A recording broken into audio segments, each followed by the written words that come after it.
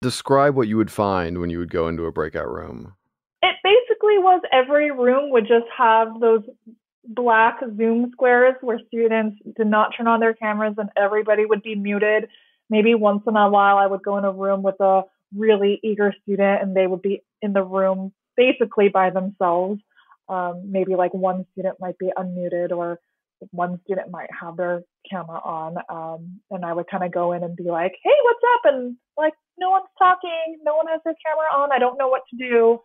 So it was pretty sad. This is High Tech High Unboxed. I'm Alec Patton, and that was the voice of Kat Wu, who teaches 7th grade math and science at High Tech Middle Media Arts. And if you're using Zoom for teaching right now, you're probably familiar with those black Zoom squares in breakout rooms. But just in case you don't know what I'm talking about, breakout rooms are a feature on Zoom. Here's how they work. Say you have a Zoom call with 25 people. You can split everyone up into groups of 5, or whatever number, all in their own rooms. If you picture it like a classroom, it's like having everybody work with other people at their table if every table were completely isolated from the rest of the class. In my experience, adults tend to relax the moment they get into a breakout room because it's much more intimate and you can have a real conversation. Teenagers, not so much. I taught high school for 5 years, and it's been my privilege to witness all kinds of teenage social awkwardness. But there was something unique about the discomfort of being in a virtual room with 4 silent teenagers with their cameras off. Just picture it. One brave kid says something like, "Okay, so I think we're supposed to be answering this question," and then trails off into silence, and their words just get swallowed by the void. And to be clear, I'm not trying to give students a hard time here. Most teenagers are highly attuned to social safety and danger, and trying to learn something new is always a little bit dangerous. Trying to grapple with something new in this strange little digital cave with a group of people they may never have met in person, forget it. The safest option by a mile is to stay quiet and turn yourself invisible. Which, let's face it, is the one superpower you get on Zoom that you don't get in real life. So we're going to talk about what Kat and her team did to make breakout rooms feel a little safer. It's pro session time. Kat teaches a team of 56 7th graders in 2 classes of 28. She sees both classes on Monday and Tuesday for 55 minutes each. Wednesday and Thursday, they have their humanities class and their maker class, and then Friday is totally asynchronous. Except they also meet twice a day, 5 days a week. We meet as a team in the morning to kick off our day every single day, and then we end the day together as well. Wait, all 58? Mm-hmm. That must be exciting.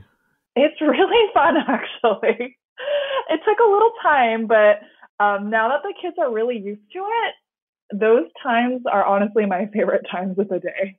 The breakout room story starts in August when the school year started, on the internet instead of in the building. And breakout rooms seemed like they would provide something that students needed. We knew that we wanted a space for kids to interact with each other more than in a whole class setting. At that time, we were more just randomly putting kids in groups and basically crossing our fingers and hoping that they would unmute and maybe turn on their cameras and talk to each other about whatever topic, whether it's math or humanities or social, that we gave to them. It was a little bit of a just cross your fingers and pray. And describe what you would find when you would go into a breakout room. It basically was every room would just have those black Zoom squares where students did not turn on their cameras and everybody would be muted. Maybe once in a while I would go in a room with a really eager student and they would be basically by themselves. Maybe like one student might be unmuted or one student might have their camera on. And I would kind of go in and be like, hey, what's up? And like, no one's talking, no one has their camera on, I don't know what to do.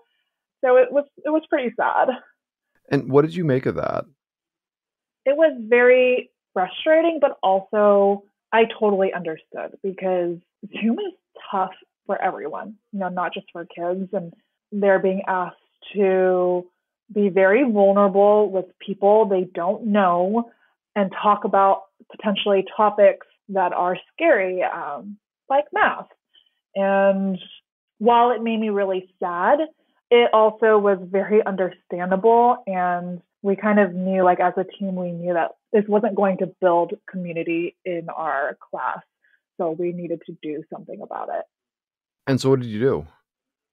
Just talk to the students about what was going on and spent some time asking them about how they felt about the breakout rooms and what they hoped would happen in breakout rooms and what we could do as a community to make those spaces into what we hope.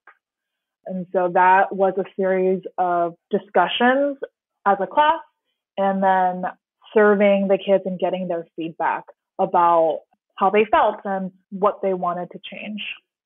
Our main kind of game-changing survey that we had, we asked the kids what went well in yesterday's breakout room, what didn't go so well in yesterday's breakout room, why is working in groups harder on Zoom than in real life, and what could we do as classmates, teammates, and students to make breakout rooms better for learning.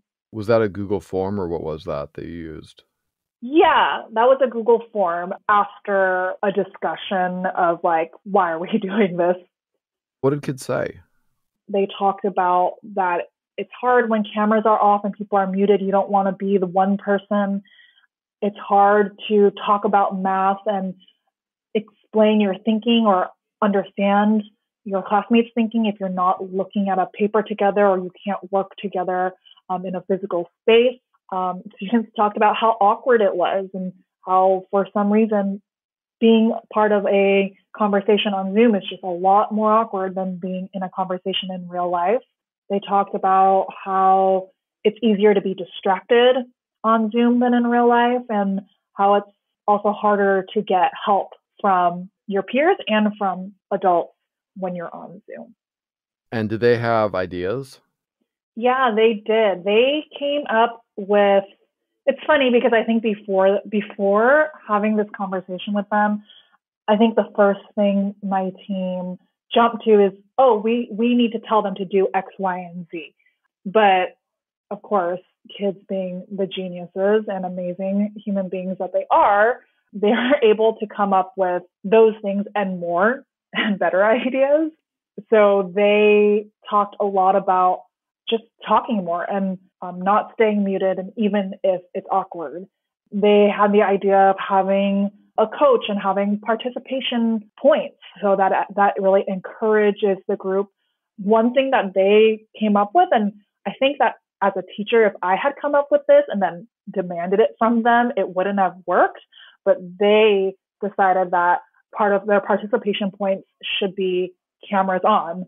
And so that made it so that was a request I could ask for them, and they were okay with either doing it or not and knowing what kind of the expectation would be for doing it or not doing it. And one thing that they did say that I thought was really, really lovely was that they should introduce themselves to each other and maybe like have some conversations and get to know each other first before jumping into the academic work, which that, made me and my team realize like, oh yeah, the students need an opportunity to know each other at least a little bit before we expect them to talk about difficult things together. And I think that was like a big eye opener for us.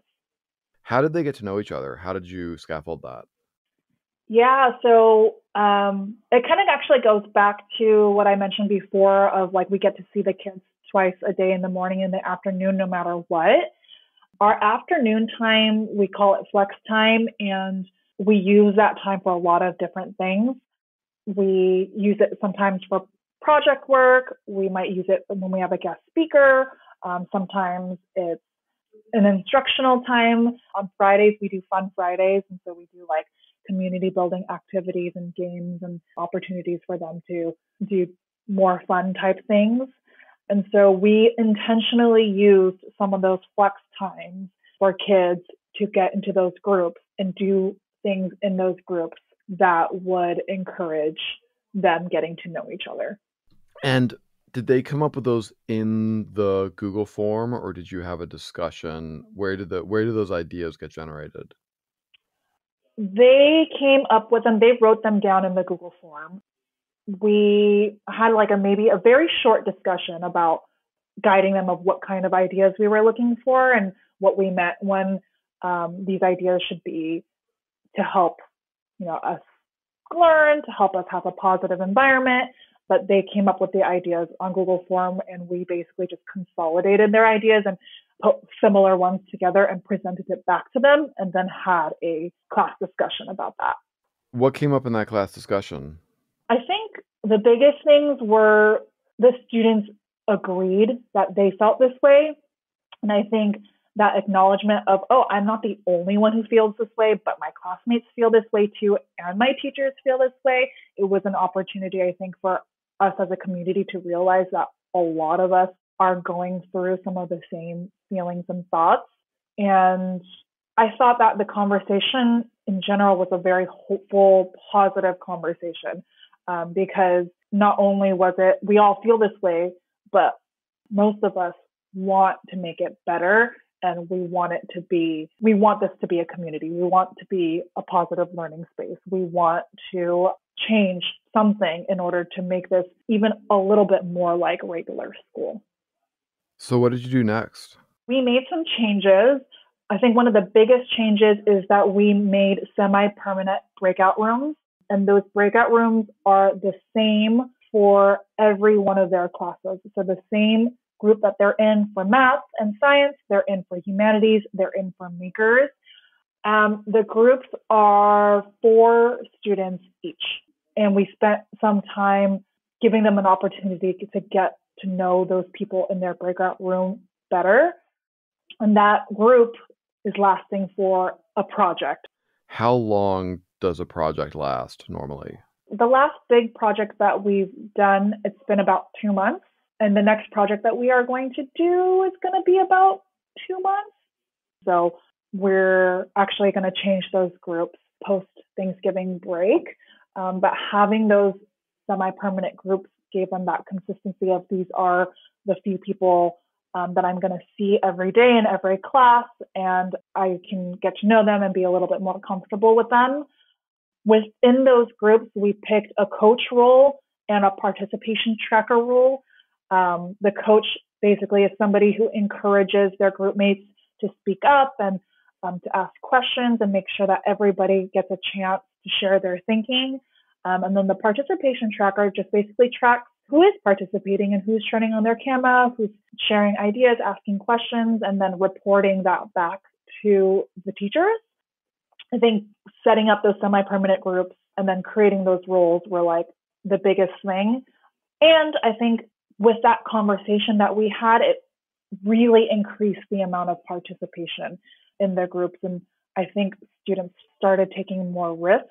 It's definitely not perfect, and there's definitely off days, especially I think like Mondays are harder than Tuesdays. But the effort from the kids of, I'm going to try, even though it's weird and awkward, and like kids stepping up more to be the first person to unmute and talk in their group, those things definitely changed compared to before us making those changes. So when you go into a breakout room now, what do you typically see? I still see a variety of things. There are some groups that still struggle to get the conversation started, but I think compared to before, we have a lot of groups who are really positive and really productive. There are some groups that still have their cameras off, but everyone's unmuted and they're talking and discussing. We have some groups where everybody has their cameras on and they're talking and discussing. And one big change, I think, is like students sharing their screens and sharing their work in that way. That's something that I didn't really see at all before, but now I regularly will go into a room and there'll be a student who has their screen shared and they're sharing their thinking, their work in that way. So that's awesome. Where did that come from? That was actually a part of the ideas of making it better for everybody. One of the things that they came up with that was really hard for them is that it's hard to work on academic things together if you can't see what, especially in math, like you can't see the work that your classmate is doing or your group mate is doing. And it's hard sometimes to imagine a student's thinking just from their explanation, but visually getting to see what they're doing is helpful. And also that like when you're in a group and you're discussing something, it's helpful to make sure everyone is on the same page if you're looking at the same thing at the same time. So that was a part of that discussion of what was difficult, and in their ideas for making it better, students came up with that idea of sharing your screen as a way of bridging that gap. And what are you trying out for your next project? What new stuff are you doing now? We're trying to give kids more voice and choice in what happens in their breakout rooms, who is in their breakout room, the roles of their breakout room. And I think we're also just notching up the expectation a little bit more, notching up like what it takes to get satisfactory participation points and things like that. We're just kind of upping the game a little bit. What does it take to get satisfactory participation points? So right now, the students in my class, they know that turning on their camera is like a way to get points. And then in a very short discussion, so like let's say I give them only 4 to 5 minutes to talk about something, the goal right now is to talk once. Like one time, share your mathematical idea, share a question or something that you're confused about in 5 minutes. And what happens if they aren't getting their participation points? That's a good question. Participation points in my class is only 10% of their grade. It has very little impact of their actual cumulative grade, but I found that putting something in the grade book and them being able to see that and their families see that makes it a little bit more real for them. I think there are students who still do feel uncomfortable turning on their camera, and those tend to be more private conversations that we have with them of why they might feel that way. But turning on their camera is not a make or break. I think that was one thing that we, as a teacher team, we wanted to make sure to honor, because there's all sorts of legitimate reasons why you wouldn't turn on your camera, and we wanted to honor that. And so while that is a small part of their participation grade, it's definitely not going to make or break their participation grade if they are participating in other ways. But there are students who we've had, those conversations with just to encourage them. And there's other students who actually, because of agreements that we've made with them and their adult requires them to have their camera on. And so we, as their teacher, are supporting that. And we'll give them reminders of like, hey, remember your adult said that you have to turn on your camera, and just, giving you a reminder. This is like a very technical question about Zoom. With these groups staying the same, is there a way to save those breakout groups, or did you have to remake them every session? Apparently now there is a way to save those groups, but when we started this year, there was not a way to save those groups. So what we did is we have the kids rename themselves when they come into the Zoom room, and their name is their group number, and then their class initial, and then their name. So, for example, for me, it might be like 5M Cat. And so once they all rename themselves as soon as they come into the Zoom room, that actually makes it really easy for a teacher to very quickly create breakout rooms just by going down the list. And we included that class initial because when we're in class with both of my classes together, we know which number goes with which class. That's cool. What other tips do you have about breakout rooms?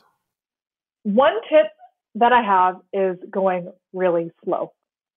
These 2 months, it sounds like a long time for kids to be in a group together, especially since in person, I would have kids switching groups every 2 weeks. But that gradual release has taken quite a bit of time, and just supporting those students to be more comfortable in breakout rooms has taken time. And so I would just say go slow. And also the expectations for breakout rooms go slow. Even now, I don't keep kids in breakout rooms for more than a certain amount of time at a time, because time can feel really long when you're in a breakout room. And then I made the mistake at the beginning of like, oh, they'll be fine, 10 minutes in a breakout room, and it crashed and burned. So I think those expectations, really having that gradual release and giving kids time to slowly get used to it. Breakout rooms also go more smoothly if they have a very specific question or task to do. More open-ended time has been harder. My kids, I think, are now working into more open-ended times, but starting with talk to your group about this very specific question. Do you agree or disagree with X, Y, and Z, and why? And then sending them in there for maybe 4 minutes so each kid gets 1 minute to share. Is there a question you can think of recently that you had for breakout rooms that was really generative? A really generative question. I mean, that worked. I think maybe like a question of, I gave a student a math problem that you could get like the same answer using multiple strategies, giving them time to independently work on that. And then the specific question when you go in your breakout room is share your strategy of how you solve that problem.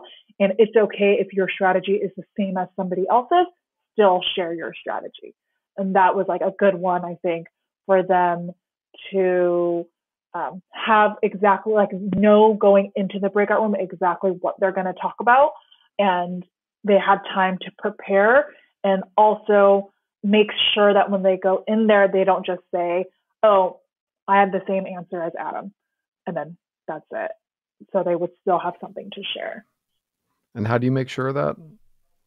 I think that's partly like the participation tracker. Like in that instance, you know, the participation tracker, I would give them that expectation of make sure that each person does this. And then when we come back, the participation tracker will always report back to me, kind of like a little mini direct message in the chat of that. And then also me as the teacher, just jumping between the breakout rooms. I kind of speed jump through breakout rooms in a way that is much quicker than in real life. I would never normally in real life just quickly jump from room to room to room to room, but I tend to do that more on Zoom. Do you remember a question or a task that you like thought was going to work really well that totally tanked? Oh gosh, there's so many. I think at the beginning, before, honestly, the kids have worked up to this more now, but at the beginning, giving kids a problem and just saying like, go to your group and solve this problem together, that did not work at all.